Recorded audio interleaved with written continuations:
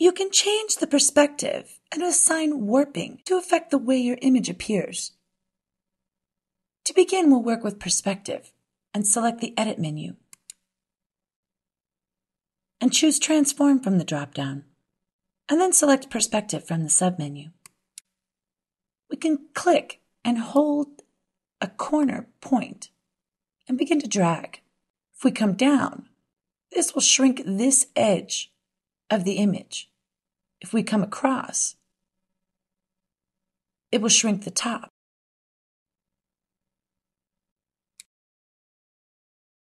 This works the same for the other corners. And this will give us an extended version of our image, expanding the right side while shrinking the left. We'll choose the Selection tool and select Don't Apply. We'll then look at warping, again selecting the Edit menu, choosing Transform, and this time selecting Warp. And this will present us with a 9-square grid.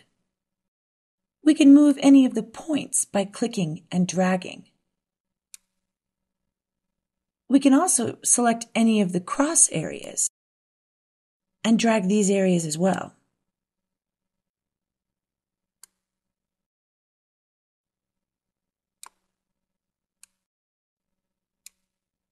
And this will then make our image or object appear more rounded.